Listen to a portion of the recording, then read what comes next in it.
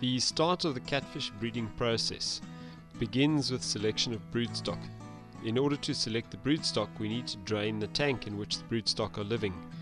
In this instance, you can see our fish farmer Gedu is perched on a plank over the tank and is removing the upstand pipe in order to be able to drain the water out of the tank so that he can get to the broodstock in the tank. Once the tank is drained, we are able to work through the broodstock looking for suitable fish that look like they are ready to spawn. The females should have a plump belly and their genital paw is swollen. If the males are sexually mature, they should be ready to spawn under the same conditions that the females are ready to spawn. In other words, if you have a tank of broodstock and the females are ready to spawn, the males will be ready to spawn as well. Males are easy to distinguish from the females because the male has a genital papillae, whereas the female has a genital paw. Females also tend to be stouter than the males. Work through the broodstock to find females that have plump, soft bellies. These females are then placed individually in cages. Only select sufficient females according to what you require for your breeding purposes. The female needs to be weighed individually so that we know, firstly, how many eggs to expect according to the body mass of the female, and secondly, we know how much aquaspawn needs to be administered to that female. Aquaspawn is an artificial hormone, identical to the natural hormone that the catfish release when they are ready to spawn. Having weighed the female, we inject aquaspawn into her back muscle at a dosage of 0.5 milliliter per kilogram of her body mass. Depending on the temperature of the water in which we keep her after injecting the aquaspawn, we can see from the latency table how long it will take for her eggs to mature. For instance, if the water temperature is 25 degrees, the eggs will be ready to be released by the female in about 11 hours, whereas at 28 degrees it will only take 7.5 hours. Prior to injecting the female, we need to prepare a smooth surface on which to work. The surface must be kept damp throughout the entire time that we are working with the female, so as not to damage the slime layer on the female's body. Bring the female over in the net or in the cage, place the cage on the surface, open the cage carefully and place a wet towel over the eyes of the female. This has a calming effect. You can now work with the female without her kicking around, as such kicking around could result in her being harmed. The working surface should be at a comfortable height so that it is convenient for the operators who are working on this fish. Draw up the appropriate amount of aquaspawn into a fine needle. Normally we use about a 1 milliliter needle, but you can use a needle of up to 5 milliliters. Insert the needle completely into the body of the female at an angle of about 45 degrees, pointing forwards. Squeeze slowly and evenly on the plunger so that the aquaspawn is slowly introduced into the body of the fish. After every milliliter or so, remove the needle, gently rub the spot where the needle entered the body, and then insert the needle elsewhere and repeat the exercise. Note the angle of the needle and note that the gradations are on the top of the needle so that the operator can see clearly exactly how much to inject into that female. We generally don't inject into male catfish because if a female is ready to spawn, the male will be ready already. And although the females require the hormone to get the eggs to be finally matured and released, the males do not normally require this. Once we have injected the female, her cage is then closed up again and the cage is hung in a tank of water overnight until she is ready to release her eggs. Be sure to put only one female per cage.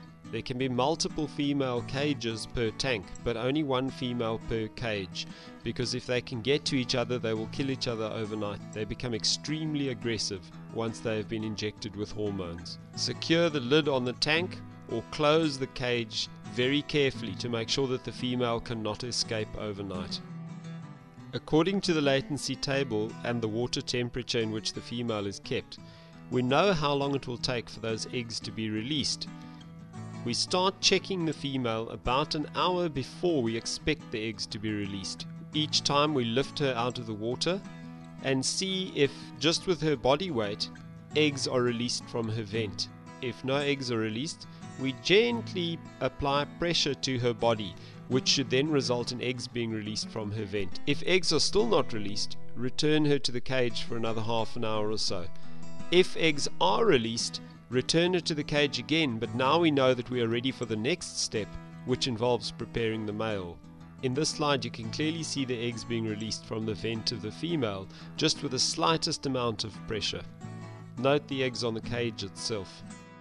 To prepare the male, we lift his cage out of the tank, place it on a surface at a convenient height, open the cage up, and then place a damp cloth over his eyes to calm him down. A very sharp chisel of about 1 centimeter width is placed immediately behind his skull and above his spine. A single swift blow of a hammer results in the chisel cutting through the spine and instantly killing the male catfish. Note the position where the chisel is placed immediately behind the hard skull of the catfish. Next we need to dissect the male, a sharp knife into his vent and cutting forwards along his belly line towards the gills. By opening up his belly cavity in this way, we are able to access the sperm. Unfortunately, male catfish do not produce enough sperm for us to be able to milk them as we milk the eggs from the female. Instead, we have to kill the male, cut him open and actually surgically remove the testes from his belly. It is important to always use sperm from at least 2 male catfish so that we ensure that there will be a high fertilization rate of the eggs. Eggs from only 1 catfish female is perfectly acceptable provided that there are sufficient quantity of eggs according to our requirement. In this slide you can see the hammock used for the female catfish. This is only generally used with large female catfish. The small females can be held in one's hand. Place the female catfish into the hammock with her vent immediately over the opening. Keep the damp cloth across her eyes at all times. The hammock needs to be damp when we place the female into it, but not dripping with water. Place the female into the hammock so that her vent is immediately over the opening in the base of the hammock. Close off the back portion of the hammock with a safety pin so that she doesn't fall out when later on we lift the front portion of the hammock to release the eggs. We now hang the hammock back onto its frame, with the vent of the female showing through the opening in the hammock. Position a dry bowl below the female's vent to catch the eggs. Gentle pressure onto the female's abdomen will result in the release of eggs. This particular female is not releasing very many eggs, only about 10% of what is normally expected for such a large female. But just gentle pressure is all that is needed to release those eggs. You'll need to carry on massaging the female for about a minute to get all the eggs out.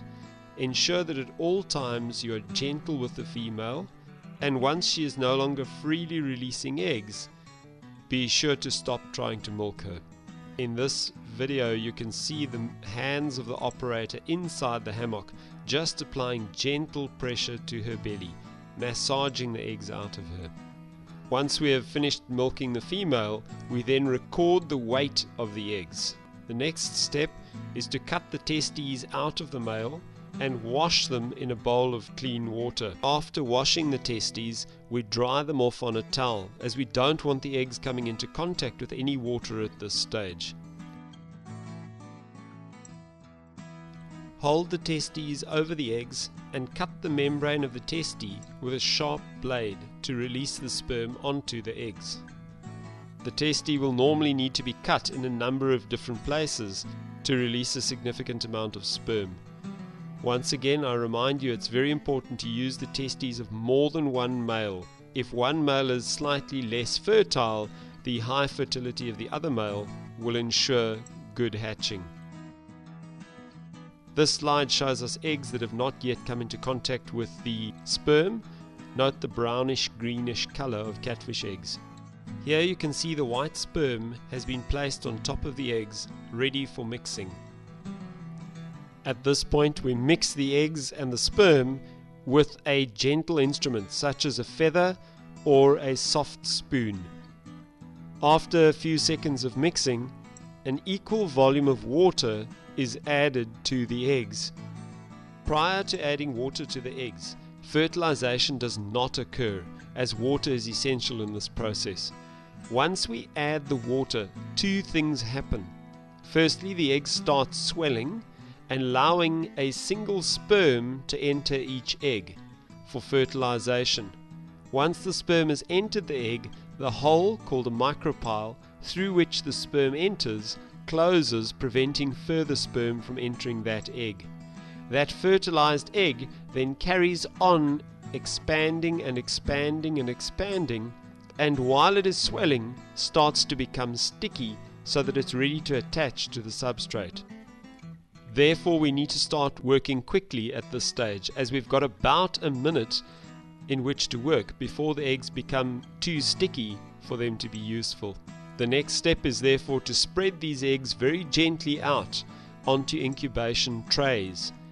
These incubation trays are made of fine cloth that is too fine for the eggs to fall through. Spread the eggs out so that there's no more than a single layer of eggs at any point across the cloth. This particular farmer is using water to spread the eggs. Most people use a paintbrush or even a feather. Note that the eggs are sticking to the incubator tray. The incubator tray is then placed vertically in an incubation tank. You can see that in this case there are two trays adjacent to each other with about 5 centimeters space between them. You can also notice that some eggs have drifted off the cloth onto the surface of the water. Many of these eggs will not be lost but will still hatch absolutely fine. Here you can see eggs on the incubator frame, and for scale you can see eggs on my finger. Once we have placed all the eggs onto the incubator trays and all the trays have been placed into the incubator tank, we then cover the tank to exclude light, as catfish eggs and fry are light sensitive. This slide shows those same eggs 24 hours later when they are starting to hatch.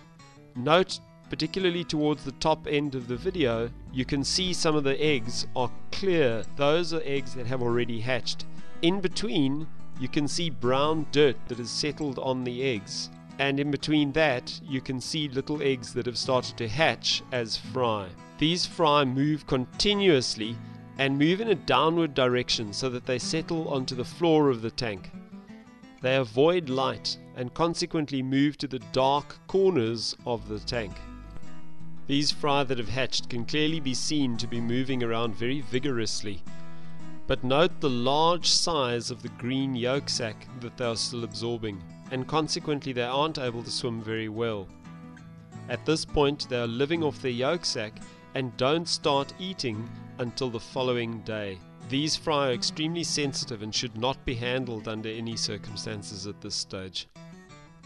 Because the fry are so active, it is important to keep the outlet of the fry tank screened with a fine mesh to prevent the fry being lost with the water leaving the tank.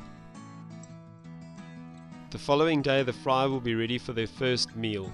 Even though they are still absorbing their yolk sac, they are now able to eat finely newly hatched brine shrimp. We add the newly hatched brine shrimp to the tank, spreading it around away from the outlet pipe. One of the advantages of brine shrimp is that it will remain alive in the water for several hours until it is eaten by the catfish. It is also highly nutritious and therefore the main food that we give them for the first week to 10 days. Acknowledgement and special thanks for their assistance in the making of this video go to Gidu Kraus and Samuel Yankis. Thank you very much, gentlemen.